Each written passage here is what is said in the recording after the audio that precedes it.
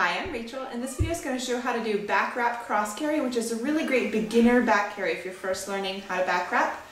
If you are first learning how to back wrap, though, it's a good idea to visit your local baby wearing group or your local baby wearing consultant and get some hands-on help. It can also help to have a spotter to wrap over a soft surface.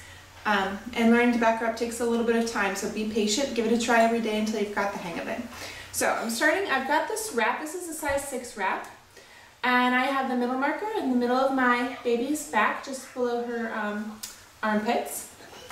And what I'm going to do is hip scoot her onto my back, and then I'm going to go about the carry. So to hip scoot her, first thing I'm going to do is bring the wrap around behind me nice and tight, and then over my shoulder, so that now I have it very snug over my shoulder here.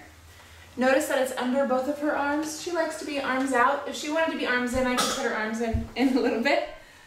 But I'm gonna have her be arms out now. I find that hip scooting with arms out is just a bit more secure too, because the top edge of the wrap is right under their arms. And then they can't lean back while you're scooting them. All right, so I've got my top edges very snugly held in one hand. I'm gonna hold her, lift my arm up over her, sort of like a swimming stroke. Now I've got her bottom in one hand and the wrap in the other hand, and I'm going to scoot her around. As I scoot, I'm sliding her butt to the side, and I'm pulling the wrap along with it, keeping those top edges really tight. Okay, so now I have something that looks like this. I've got one tail over one shoulder, one tail under. Got my baby on my back. I think I'm going to get her a tad higher before I start. So I'm taking my hand on her bum. I'm just going to do a little bounce up. That's pretty good height, I think. Okay, so the next thing I need to do is make a seat. So I'm going to take the two top edges really tight and pin them under my chin. And then I'm going to reach behind me, pull this extra out straight down.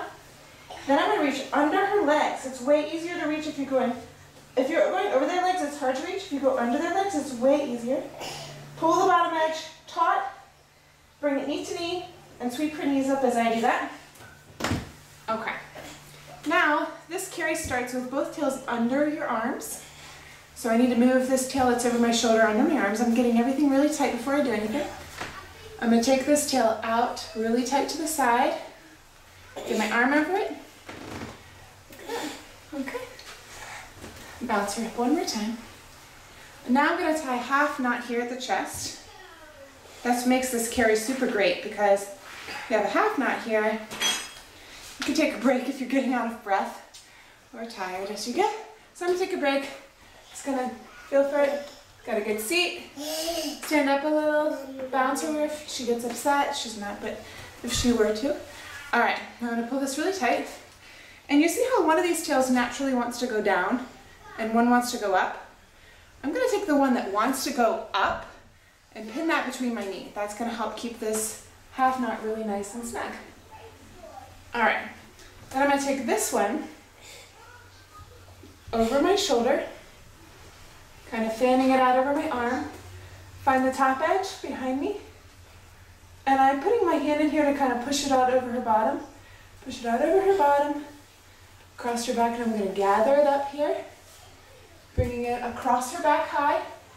This bottom edge, I'm going to take it, make sure it's coming down alongside her from the crook of this knee, and then over to the crook of that knee, so it makes almost like an L shape. I'm going to pull this really snug, take all the slack out, and pin that, take that under her knee.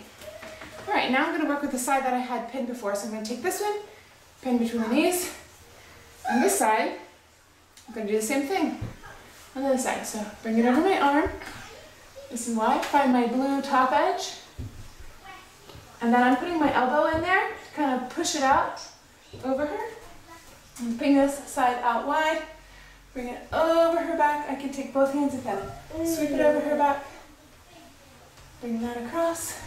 I'm going to take the bottom edge, bring it all the way from this knee over to that knee, and tighten across the width of the wrap. So I'm tightening the top, the middle, through the bottom. Then I'm taking that and tucking that under her leg. Now if I want her to get a tiny bit higher at this point, I can take my two tails out to the side, a little bit in front of me and out to the side, and do a little bounce. So I'm going to go bounce, bounce, and that gets her a good bit higher. So my pass is nice and tight. Now I'm going to tie a double knot in front, and I'm going to spread out my shoulder so that that's nice and comfortable for me.